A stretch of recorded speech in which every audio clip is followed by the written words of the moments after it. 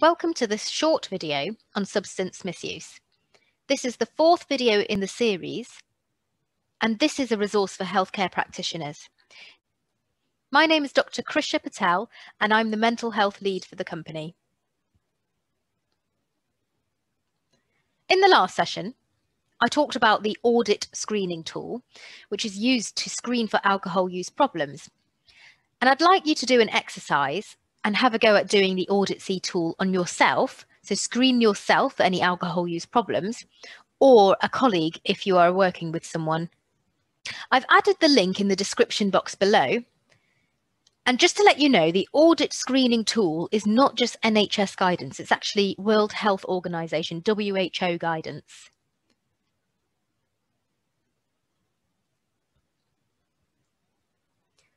So hopefully you've all screened yourself for alcohol use problems and are in the lower risk category.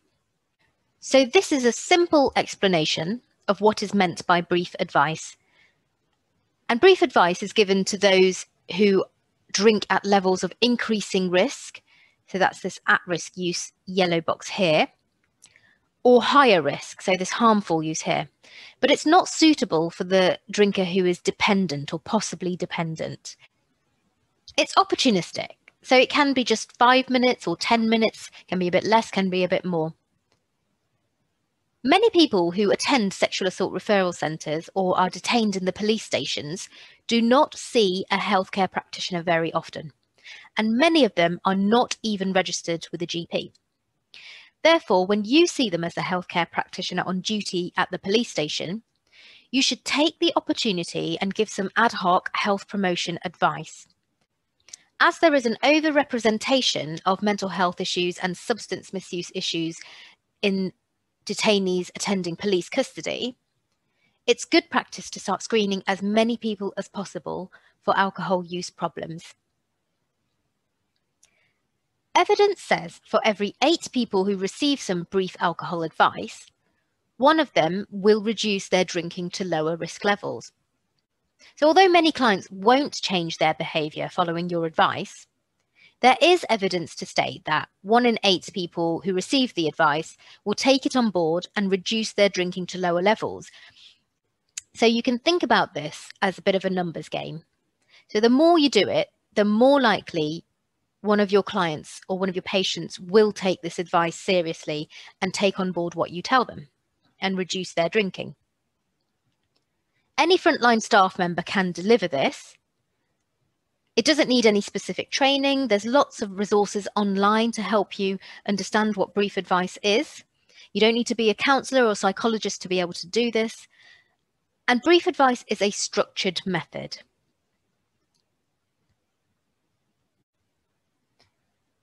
So what sort of things do you think you could ask or discuss when giving brief advice to somebody about their alcohol use? I'd like you to pause the video now and write down your thoughts.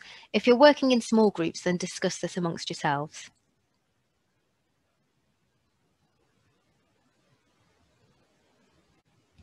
So one thing you could do is say objectively to the client, your current level of alcohol use puts you in the higher risk category. How do you feel about that? This is to explore their own feelings about their alcohol use. Are they ambivalent? Are they aware that they are drinking more than the recommended amounts? Or have they normalized their drinking? Do they say things like, all my mates drink like that as well, or all my mates drink more than me? It's really about opening up the conversation and making it normal to talk about alcohol and encouraging the patient to be as honest with us as possible and honest about the support they need to change. Often people just aren't aware of how many units of alcohol they're drinking. So people usually understand that alcohol can affect the liver, but they may not be aware that alcohol can increase the risk of many health conditions, for example, cancer.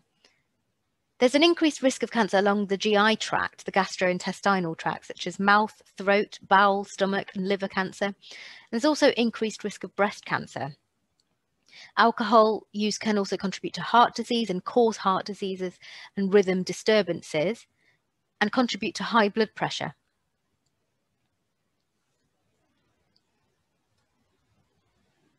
It would be good to discuss what the pros and cons of drinking are for that client. You should explore with them any ambivalence to change. Do they fear change? And we can signpost to substance misuse support services should they need it in the future, or if the client requests it.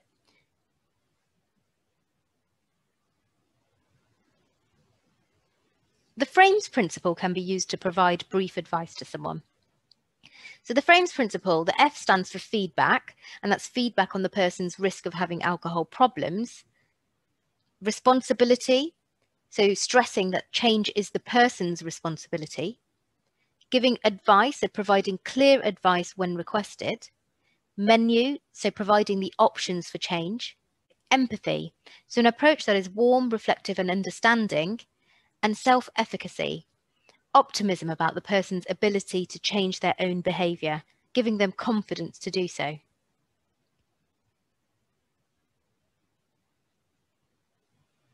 So if you identify in the audit tool or just through your own clinical assessment that someone has possible dependence on alcohol, brief advice is usually not suitable.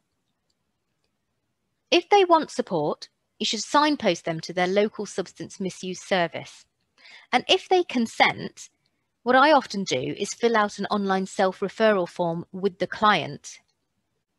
This usually involves submitting some personal details like a phone number, address and name, and then the substance misuse service will usually call them back the following day or within a few days. Of course, the patient may not want to use a substance misuse service or may not want to be referred to one for whatever reason. And in these cases, it's good practice to explore why exactly that is. Sometimes the patient just doesn't understand what a substance misuse service can offer them. If the patient does not want a referral, then you cannot make someone engage with a substance misuse service. And as mentioned in the slide before, the responsibility for change lies with the patient. So in these cases, when the patient does not want to be referred, I just make them aware of what the local service is and let them know that they can change their mind at any time and explain that they can self-refer to the service at any time should they need to. And sometimes patients don't want to be referred to a substance misuse service, but they want advice on how to cut down on their alcohol use. They might be trying to do this on their own. In these cases, I just tailor my advice, making sure that they know not to stop drinking suddenly and recommending basic things like keeping an alcohol consumption diary so that they can know accurately how much they are drinking every week, encouraging them to get the support from their GP, and giving them practical help with gradually cutting down on alcohol. And often I provide clients with a little takeaway card that gives them the phone number of the local drug and alcohol service and the name of the service so that they can put it in their wallet. And if they want to refer themselves in the future, then they can have this little reminder in their wallet to do so. As a final exercise, I'd like you to find out about your local substance misuse service by exploring their website. So please spend some time exploring your local substance misuse service and seeing what services they provide so that when you do see somebody with substance misuse problems, then you can explain exactly what services they can offer. So support services are different in different areas, but they would include things like peer support and peer mentoring, support groups. So there may be specific support groups for women. There may be a recovery cafe or smart groups. There could be access to home detox, where home visits are conducted by a nurse and medications can be given at home to manage the symptoms of withdrawal. There can be options for community detoxes, where the client attends a clinic several times a day to collect medication where it is observed to be taken, and that's medication to manage any withdrawal symptoms. There may be options for inpatient detoxes, though I have to mention these are used less frequently these days, and that's because they're not necessarily more effective than community detoxes. So if they're not more effective, then they may as well go for a community detox. However, there are some cases, particularly those high-risk cases where there's a high risk of seizure, for example, where an inpatient detox may be recommended. And they may offer psychological intervention, which is, of course, the mainstay of treatment for addiction. And you should have a look if there's any specialist young person service as well, or a specialist women's service. So that takes us to the end of this session. And in the next session, we're going to talk about how substance misuse services can support those who use drugs. So that's illicit drugs like heroin or cocaine or cannabis. And I'm also going to talk about harm reduction. Thank you for listening. Please check out the other resources on my channel.